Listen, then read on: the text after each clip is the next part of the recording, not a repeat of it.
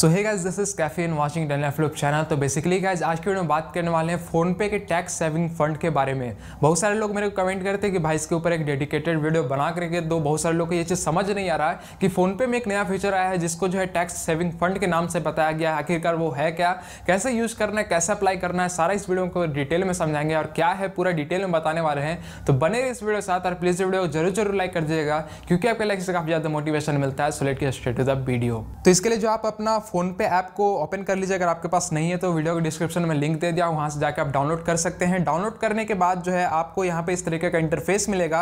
अभी ये हालांकि नया आया हुआ है इसलिए आपको एकदम ऊपर में ही बैनर दिख रहा होगा टैक्स सेविंग फंड का।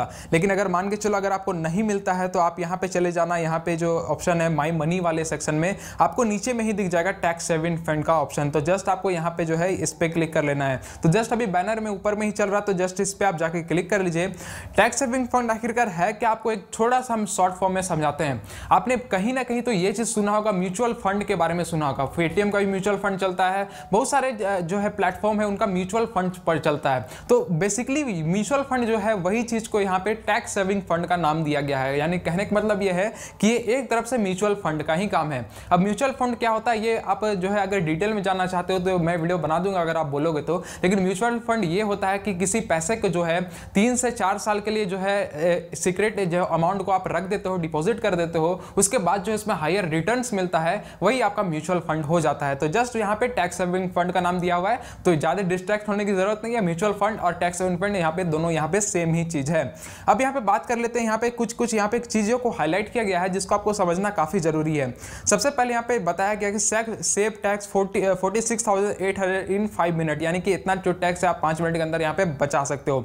सबसे पहली बात यहाँ पे बोला गया है कि हाई रिटर्न्स देन एफडी और पीपीएफ, यानी कि पता होगा कि बैंकों में फिक्स डिपॉजिट होता है, आरडी होता है, रिकरिंग डिपॉजिट होता है, उससे जो है इसमें ज्यादा हायर रिटर्न्स आपको देखने को मिलेगा। हालांकि जो एफडी होता है, आरडी होता है, उसमें क्या होता है कि आपको 7% समथिंग का रिटर्न्स मिलता है। लेकिन यहाँ पे क्या होता है, म्यूचुअल फंड ऐसा प्लेटफॉर्म होता है जो आपको 14 से लेकर 15% तक का रिटर्न्स प्रोवाइड कराता है। तो यहाँ पे एकदम सही लिखा है कि हायर रिटर्न्स मिलेगा आपको एफडी और पीपीएफ के मुकाबले।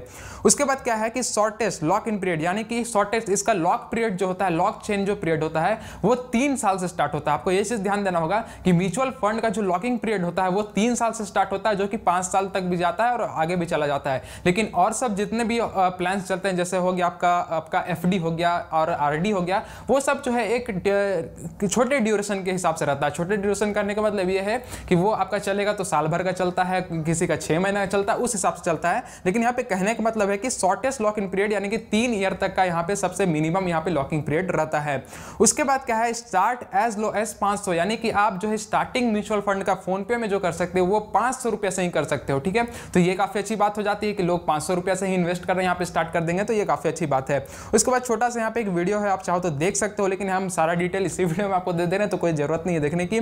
उसके बाद क्या है कि 100% पेपरलेस है, कोई भी पेपर की आपको जरूरत नहीं पड़ेगी। आपको पता है बैंक में जब जाते होगे तो आप आरडी ओपन करवाओगे, एफडी ओपन करवाओगे, कोई म्यूचुअल फंड ओपन करवाओगे तो बहुत सारे पेपर वर्क होते होंगे, 50 तरीके का साइन होता होगा, इधर जाना उधर जाना। लेकिन यहाँ पे क्या है, इसमें जो है 100% पेपरलेस है, आपको कोई भी पेपर की जरूरत नहीं पड़ेगी, यानी कि कोई भी साइन वगैरह कुछ का जरूरत आपको नहीं पड़ने वाला है। उसके क्या बात क्या है, ये एक 100% सिक्योर है, आपको एकदम सिक्योरिटी यहाँ पे अच्छा मिलेगा। उसके बाद क्या है, इंस्टेंट रिसिप्ट मिलेगा। मान के चलो अभी आपने मान के चलो 500 रुपया का यहाँ पे अपना जो है म्यूचुअल फंड में इन्वेस्ट किया, तो उसका जो रिसिप्ट है वो आपको एकदम इंस्टेंट जो है आपके मेल पे, आपके फोन पे अकाउंट पे आपको यहाँ पे देखने को मिल जाएगा। उसके बाद यहाँ पे कुछ यहाँ पे एक वीडियो है जो कि देख सकते हो। उसके बाद फिर नीचे में आप सेव टैक्स नाउ पे क्लिक करोगे तो आगे का यहाँ पे ऑप्शन खुलता है जो कि हम आपको चलिए अपने अच्छी तरीके से और भी डिटेल में समझाते हैं। तो यहाँ पे आप जैसे यहाँ पे क्लिक कर लीजिएगा तो यहाँ पे एक छोटा सा चार्ट आता है जिसमें यहाँ बताया गया है कि how much do you want to invest, जिसमें यहाँ पे लिखा है कि आप यहाँ पे सेक्शन 80C के थ्रू 1,50,000 रुपया तक का अमाउंट का ही यहाँ पे म्यूचुअल फंड में इन्वेस्ट कर पाते हो, जो कि मिनिमम अमाउंट यहाँ पे जो है 500 रुपया से स्टार्ट हो जाता है। तो जस्ट हम एग्जाम्पल के लिए यहाँ पे 500 रुपया ही लिख लेते हैं। 500 आप जैसे लिख लीजिएगा उस हिसाब से यहाँ पे देखिए आपका टैक्स रिटर्न जो होगा वो आपको बता देगा। यानी कि आपका अगर 500 रुपये यहाँ पे इन्वेस्ट करते हो तो आपको रिटर्न्स में जो है 156 रुपीज का यहाँ पे आपको फायदा हो जाएगा। अगर आप 3 साल 4 साल, वो प्लान अभी आगे है वो आपको हम बता रहे हैं डिटेल में, कोई हड़बड़ाने की जरूरत नहीं है। लेकिन यहाँ पे एक एजम्पशन से बता दिया कि आप 156 रुपये समथिंग का यहाँ पे प्रॉफिट ले सकते हो। तो जस्ट हम यहाँ 500 पे क्लिक किए, उसके बाद जस्ट कंटिन्यू पे क्लिक कर लेते हैं। कंटिन्यू पे आप जैसे क्लिक कर लीजिएगा तो यहीं से मेन आपका खेल स्टार्ट होता है, यहीं से आपको थोड़ा सा ध्यान देना है। यहाँ पे देखिए 2 यहाँ पे म्यूचुअल फंड को यहाँ पे प्रेफर किया गया है। एक है आदित्य बिरला सन लाइफ और दूसरा है आईसीआईसीआई का आपका म्यूचुअल फंड। तो यहाँ पे देखिए, यहाँ पे एक थोड़ा सा समरअप बताया गया है। समरअप इन द सेंस कहने का मतलब ये है कि इनका फ्यूचर का मतलब कि जो फ्यूचर में जो इनको मिल रहा है और जो पास्ट में इनको मिल चुका है रिटर्न्स, उसका यहाँ पे चार्ट है। जैसे कि मान के चलो आदित्य बिरला के साथ अगर आप जुड़ते हो, जिसमें 3 साल का आप अगर लॉकिंग सिस्टम रखते हो, तो आपको 14.12% का यहाँ पे प्रॉफिट हो जाएगा। उसके बाद अगर मान के चलो अगर आप आदित्य बिरला से 5 ईयर का रिटर्न्स रखते हो, तो आपको 18.41% का यहाँ पे प्रॉफिट हो जाएगा। उसके बाद आप देख सकते हो फंड साइज, अभी यानी कि आदित्य बिरला में जितने भी लोग जो फंड लगा के रखे होंगे उनका कैलकुलेशन एक है, तो उनका कैलकुलेशन है 8,599 करोड़ रुपया का यहाँ पे म्यूचुअल फंड में इन्वेस्ट यहाँ पे किया गया है। तो ये आपका आदित्य बिरला का हो गया। लेकिन अब यहाँ पे थोड़ा सा और आप डिटेल में जब जाओगे तो आपको थोड़ा यहाँ पे चार्ट वगैरह भी मिलता है, जिससे आपको काफी ज्यादा यहाँ पे सुविधा होगा। तो जस्ट आप व्यू डिटेल से क्लिक करेंगे, व्यू डिटेल पे क्लिक कर लीजिएगा, तो यहाँ पे देखिए आपको यहाँ पे पूरा एकदम डिटेल से समझाया हुआ है। यहाँ पे आप देख सकते हो, यहाँ पे आपको चार्ट दिया हुआ है। सबसे पहले ये चार्ट को समझो, उसके बाद हम चलिए आगे में सब कुछ अच्छे तरीके से आपको समझाते चलते हैं। उसके बाद देख लो, यहाँ पे मान के चलो आप अभी जो है 500 रुपया का इन्वेस्ट करना चाहते हो, तो जस्ट यहाँ पे 500 लिखो, ठीक है। मान के चलो हम इसमें जो है 3 साल के लिए यहाँ पे इसको लॉक करना चाहते हैं, तो यहाँ पे एक चार्ट बन के आ गया। चार्ट इन द सेंस है सेविंग अकाउंट। सबसे पहले मान के चलो अगर आपका नॉर्मल किसी बैंक में खाता खुला हुआ है, तो वो एक सेविंग अकाउंट होगा। तो सेविंग अकाउंट में अगर आप 500 रुपया को अगर 3 साल तक रखते हो, तो आपको वहां पे सिर्फ और सिर्फ 4% का रिटर्न मिलेगा, जो कि 562 रुपया होता है। आपको यहाँ पे दिख रहा है, आप यहाँ पे चार्ट में देख सकते हो 4%। देखिए सेविंग अकाउंट लिखा हुआ है, जिसमें आपको 4% रिटर्न मिलेगा। उसको 3 साल रखोगे तो 562 मिलेगा।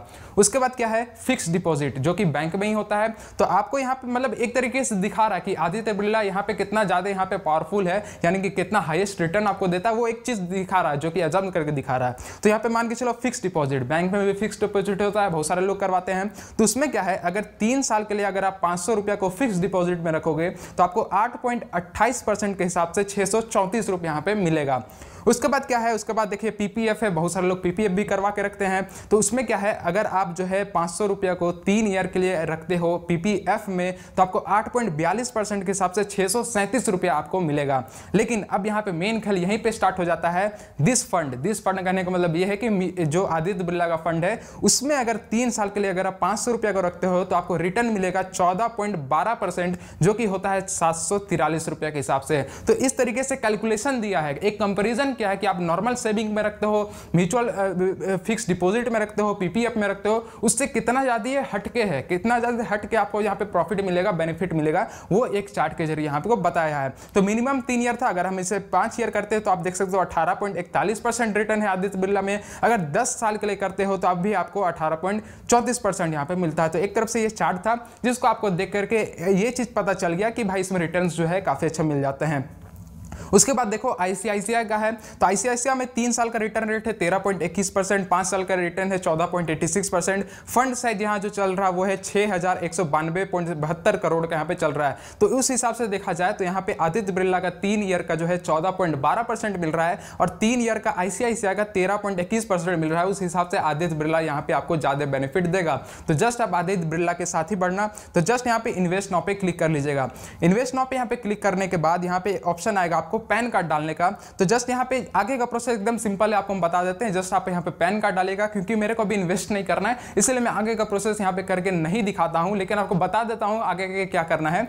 जैसे आप यहाँ पे अपना पैन नंबर डालोगे, पैन नंबर डालने के बाद फोन पे के साथ आपने जगह रिचार्ज वगैरह तो किया ही होगा, उसके जस्ट आप पैन कार्ड डालोगे, यहाँ पे जो है वेरीफाई पैन पे क्लिक कर लीजिएगा। उसके बाद जो है जैसे आप फोन पे में रिचार्ज करते हैं, उसी तरीके से आपके बैंक के साथ जो है पैसा कट जाएगा, और पैसा कटने के साथ जो है 500 रुपया का आपका रिसिप्ट मिल जाएगा म्यूचुअल फंड इन्वेस्टमेंट का, और आपका जो है 500 रुपया जो है म्यूचुअल फंड में इस तरीके से जो है इन्वेस्ट हो जाएगा।